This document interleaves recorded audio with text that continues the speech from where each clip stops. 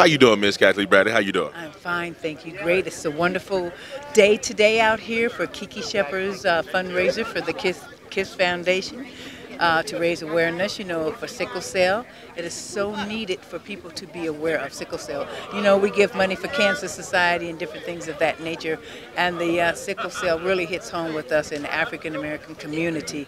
So she's done such a wonderful job. Kiki's a delightful person. I've known her for, my God, ages. I was in her sister Von Gretchen's wedding, as a matter of fact. Wow. So been down to San Diego to her home to visit them many years ago.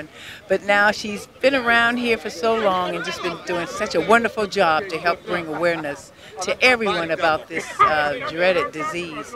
So if you're out there and you hear me, give generously to the KISS Foundation. Okay.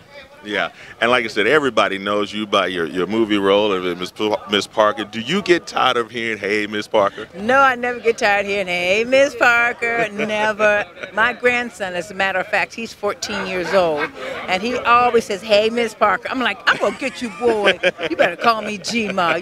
And he gets a kick out of it every time, But I'm okay with it. Thank God for it.